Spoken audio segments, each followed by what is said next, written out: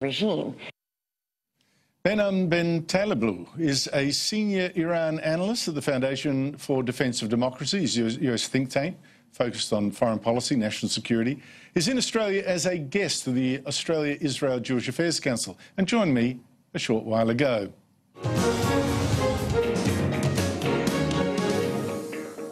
Behnam Taleblu, thank you so much indeed for joining me. The US Secretary of State, Mike Pompeo, he very quickly blamed Iran for that drone attack in Saudi Arabia. How much evidence do you think there is for that? Well, great to be with you. Unfortunately, when assessing the evidence here, the question must be asked, who stands to gain? And the Islamic Republic of Iran stands to gain when its strategic competitor, ideological competitor, and petroleum-based competitor across the Gulf, Saudi Arabia, has its oil facilities damaged. We know the Houthis in Yemen have long been firing at different Saudi oil installations during the course of this 4-year war on the Arabian Peninsula. Now there's evidence that the threat could have come from the north. Iran has proliferated a bunch of drones and missiles throughout the region, and so it's highly likely that whatever the vector of attack, Iraq or Yemen, Iran's hand is behind this. Right, so it's either a direct attack by them, in your view, or the Houthi rebels attacked but with Iranian equipment. They've actually claimed responsibility. Can we believe that just off the bat? Well, I think the Houthis, may want responsibility as the relationship with Iran enters more into public light and as they enter part of this greater constellation of foreign forces that Iran calls the axis of resistance. These are basically anti-status quo terrorist and non-state actors across the Middle East that Iran controls or gives money or weapons to.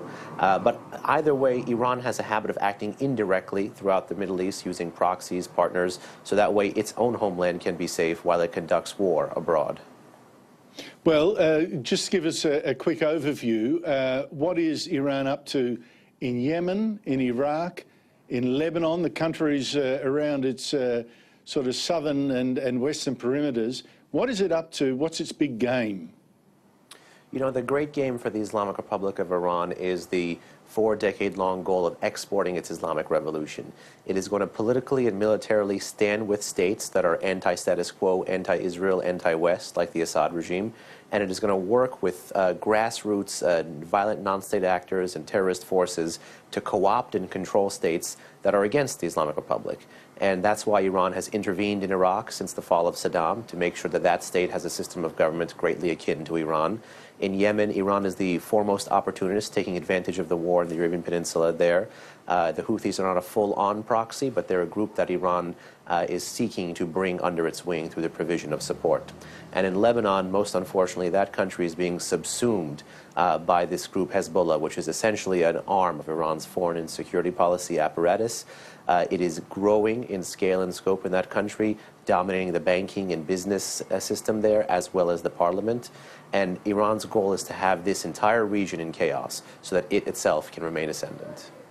And of course, I didn't even mention Syria, where it's also quite active, supporting militias and also apparently with some forces of its own. How's the United States likely to respond? Now, you say we've seen President Trump tweet that is locked and loaded, but he hasn't actually said who he thinks is responsible himself. Pompeo has, he hasn't. How do you think it will respond? I think however the U.S. plays the evidence game, meaning whatever further evidence that the U.S. brings about to prove it's Iranian or an Iran-backed Shia militia operating in Iraq, or if they ultimately decide to double down and return to the claim that the Yemenis had put forward, whoever they fully blame, I think that country or that entity would likely be subject to some kind of sanctions. But besides the U.S., the Saudis are going to be a player here because this attack has taken significant Saudi capacity offline. It's spooked oil prices, and the Saudis may actually seek to double down in Yemen and try to respond to the Houthis' claim that it was them. Now, finally, what does this tell us about Iran, this attack, if it is Iran, or maybe if it's just through a proxy, but what does it tell us about Iran if it does ever get its hands on a nuclear weapon, which obviously Donald Trump says it's been trying to do despite sanctions on it for some time now?